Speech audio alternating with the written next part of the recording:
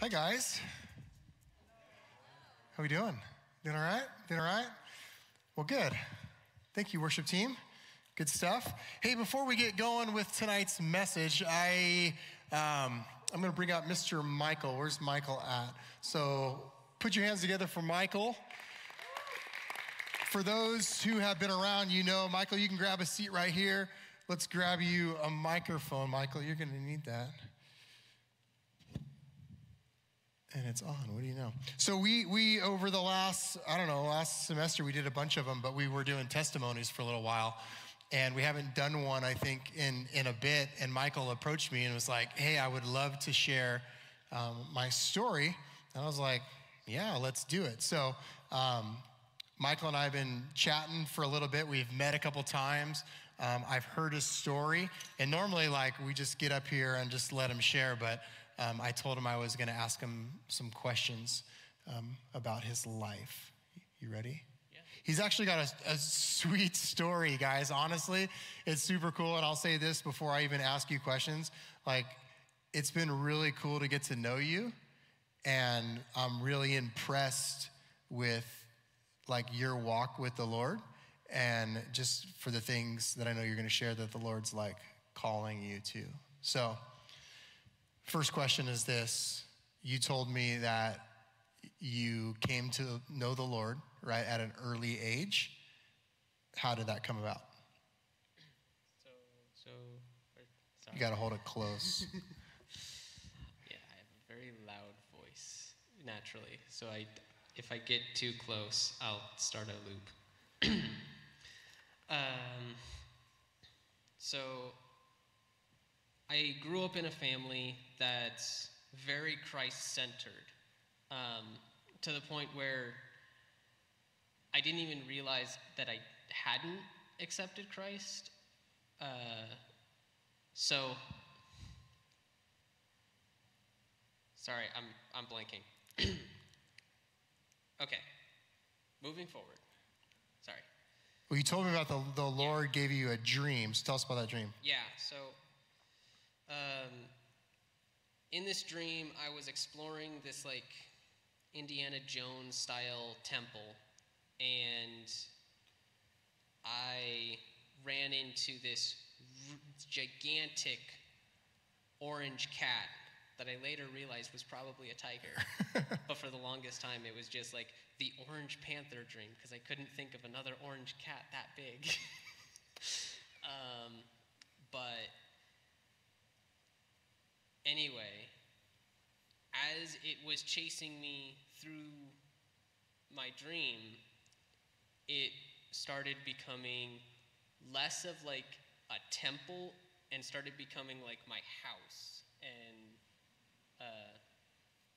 going through actual rooms that I remember. And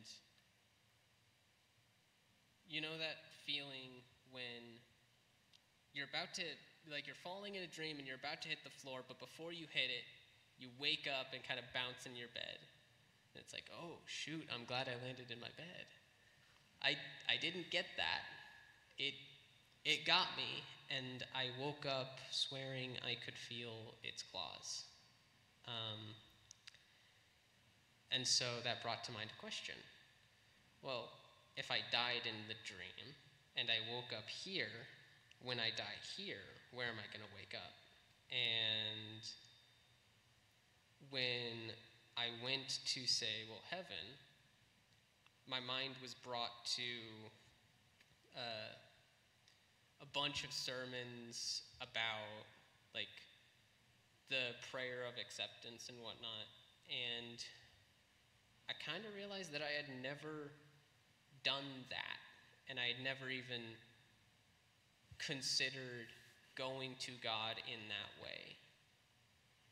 And so I kind of broke down. I was like, holy crap. I could have gone my entire life without ever actually getting closer to God, you know?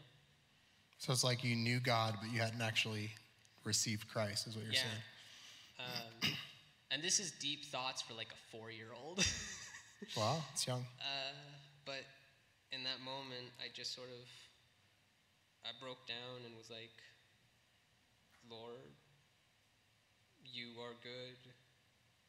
I accept, like, I've understood your gift, but here and now I am accepting it and declaring it true. And the peace that came over me immediately. That's cool. It's Well, it seems like it's real because even though it was an early age, you're still up here telling your story of you following Jesus. Yeah. So that's pretty cool. Yeah. So give us a little like backstory, a glimpse as you got older with like childhood, your life. What did your family dynamics look like to kind of shape you? Well, before I was born, my parents had some financial issues regarding debt. Finally getting over that, they both agreed that they were not going to intentionally acquire debt ever again.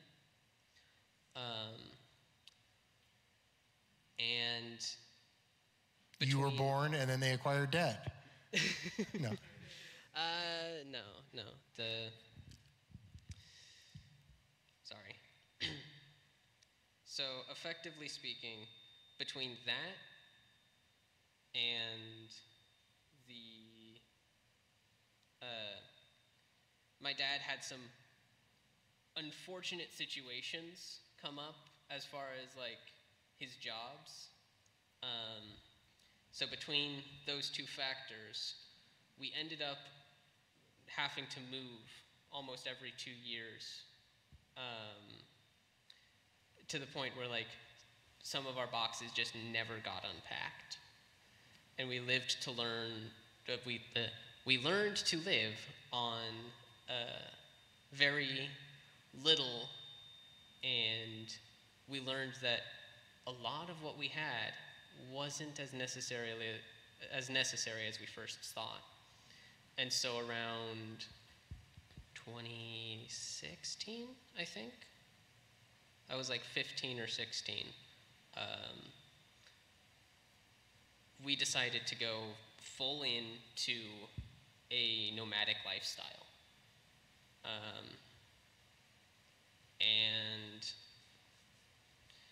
that's what we did for 5-ish years.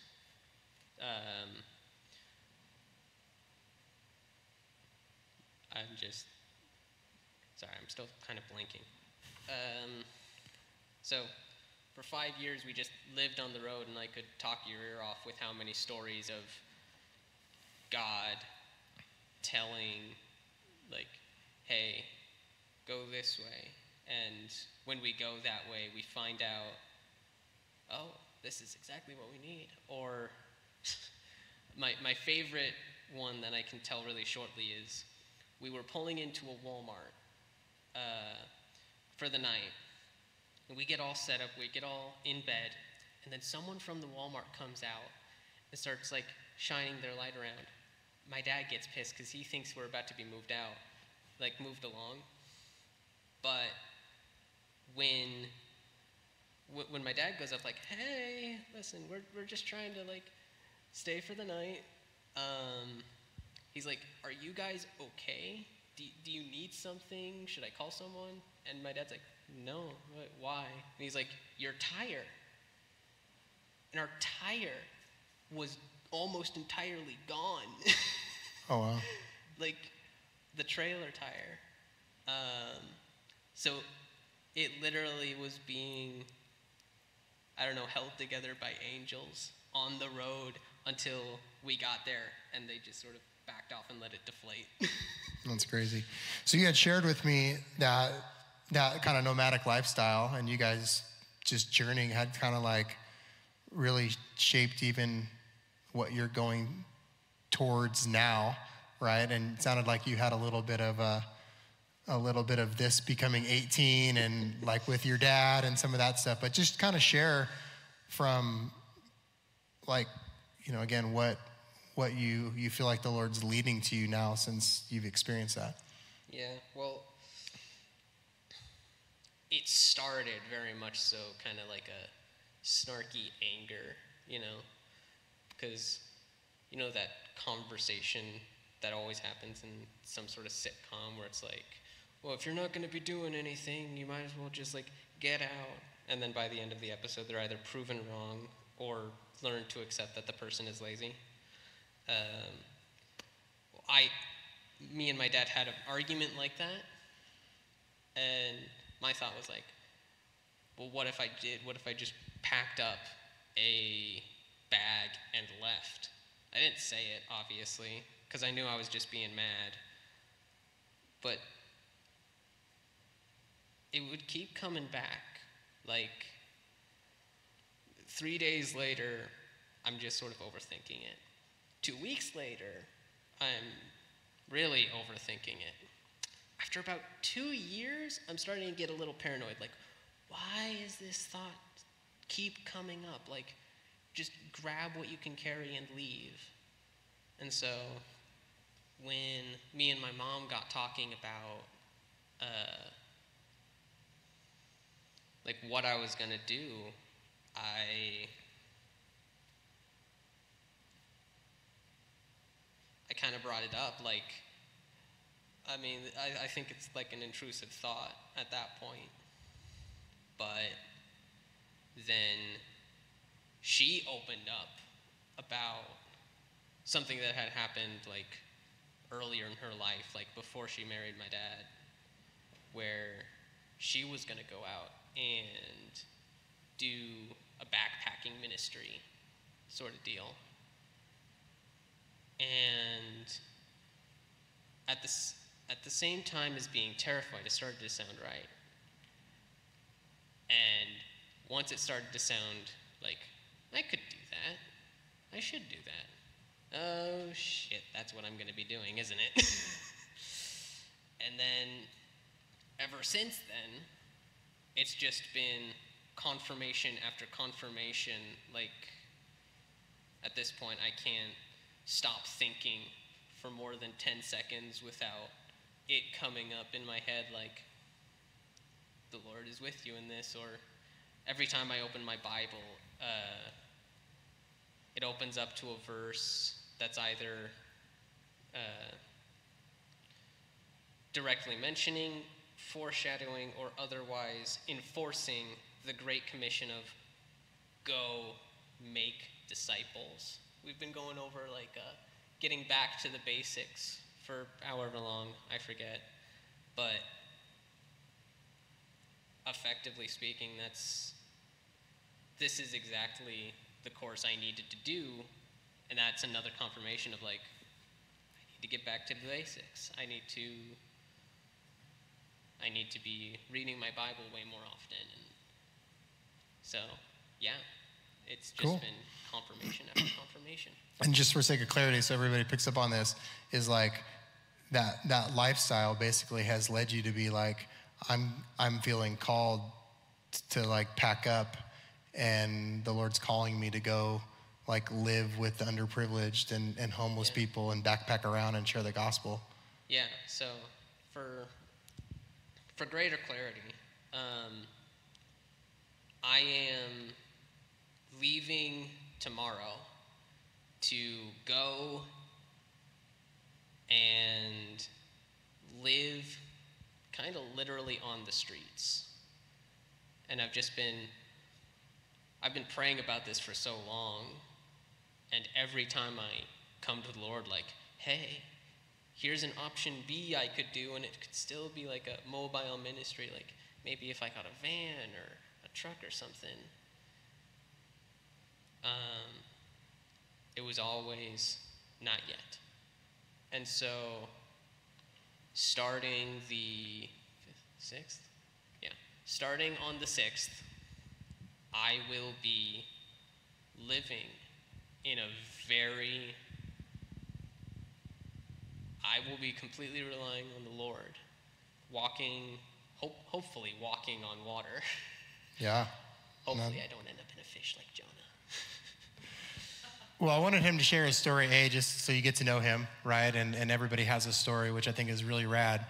But his story is very different than most of our stories.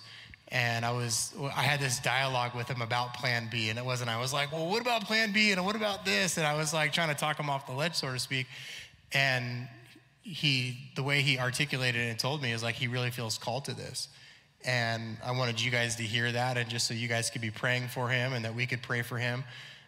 But thank you for sharing with us. And I want to pray for you right now of just like that the Lord would, be with you, and that he would allow you to, meet people and serve people and share the gospel with people, because that's basically like what you're doing while you're called to this. So if you guys just want to stick out a hand, let's just pray for Michael. And again, thanks for being able to share. So Father, thank you for just Michael being able to come up here and share a little bit about himself and his background and how he came to you. And Lord, you called him at a very young age. And Lord, he continues to learn about you and to grow in you and to ultimately right now be called to be sent out by you. And so Lord, I just pray that his time would be really, really fruitful. God, that he would learn so many things. And Lord, I know it's going to have its peaks and valleys, but Lord, that you would give him the strength that he needs, the endurance that he needs, the boldness that he needs. And Lord, however long you have called him to do this, Lord, I just pray that you would make that clear. But God, ultimately that he would just take this and just make it such an amazing part of his life that he can look back on. So Lord, walk with this man. We know that you will. Pray this in Jesus' name. Amen. Amen. All right, give it up, you guys, for Michael, for sharing. Well, hey, guys, it's super good to be here with you tonight. We are going to get rocking and rolling back into our Back to Basics series. Kind of interesting day for me. I've still been fighting, as you can kind of hear, like the raspiness in my voice. Still been fighting, not feeling 100%, which is not always fun. So we've all been there.